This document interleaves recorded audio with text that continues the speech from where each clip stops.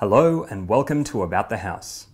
In this special two-part episode, we go head-to-head with independent members Adam Bandt MP, Cathy McGowan MP and Andrew Wilkie MP to talk about life as a crossbench member, including their unique roles in the federal parliament. My main job is to represent my community, which is the same for every other member of parliament. But what makes it special being on the crossbench is I don't have party machinery behind me. So I've got to do things differently. To give voice to what a lot of people in Australia are thinking, not just in my electorate but everywhere, but that isn't otherwise being represented. But one of the other things that we do is actually shift the debate and be the innovators for ideas in the parliament. The members also explained how each parliamentary term has a different dynamic. Well, I'm now in my third parliament and all three parliaments have been very different. My first parliament, the 43rd, was of course a power sharing parliament. And that was very unusual for the country and very exciting days.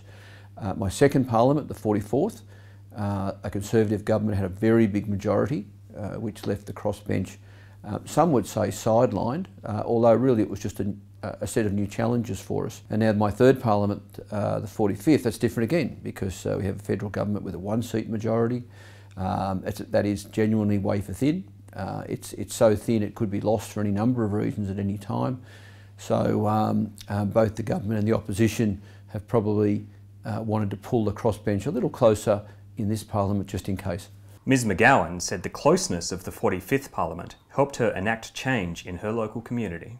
It's not unusual for me to meet with the Prime Minister, to meet with leaders of the opposition, and I've got really good access to any of the ministers I need to speak to.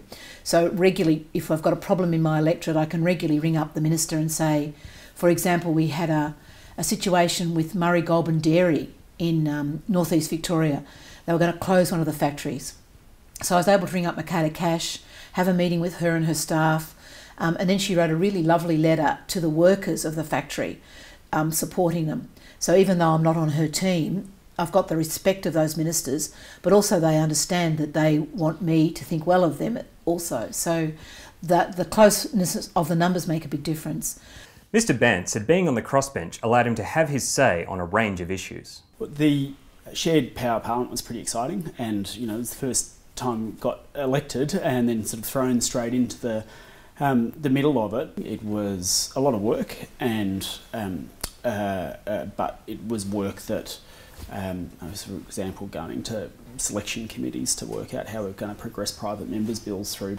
That was a pretty exciting time, and again, switching to watching a sort of a majority parliament, you find yourself often on many instances being the real opposition because you're prepared to stand up in ways that others won't. And that, I think, no matter what the size of the majority of the government, I think people value members of parliament on the crossbench who are going to stand up for what they believe in. Thanks for watching, and be sure to stay tuned for part 2. For more news about the House of Representatives, like or follow us on social media or subscribe to our newsletter.